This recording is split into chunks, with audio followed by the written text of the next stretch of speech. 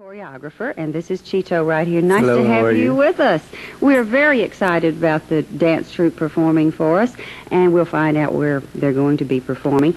Chito, tell me a little bit about choreographing for a group like this.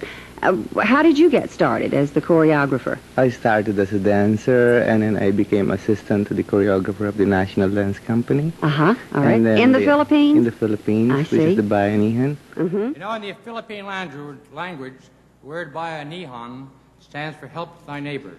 Now, here in a representation of a gay village fiesta is the Bayanihan Philippine Dance Company. So let's have a wonderful reception.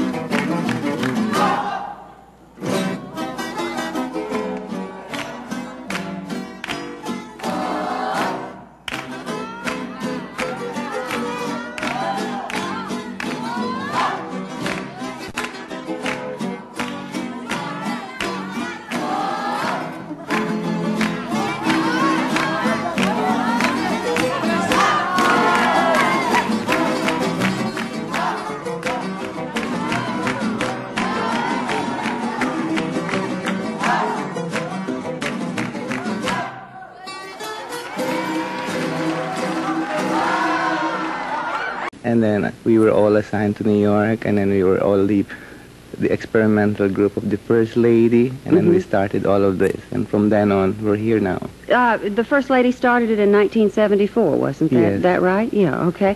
All right, how many people were in that original troupe? About 20. About 20, so you have about that number here. You have 18 now, right? Are there more based in New York, or is this the entire group? Well, these are the whole cast now. I see, okay. What was in your head when you were assistant choreographer and working with the choreographer? Did you all strictly do traditional Filipino dances, or did you branch out from that when you based in New York? Well, on the side, I was trying to learn something from theater, from ballet, and other folkloric group from other countries. Oh, I see. So you sort of incorporated 2 or 3 different things into this, including the fashions, right? And some classical, too. Yeah. Okay.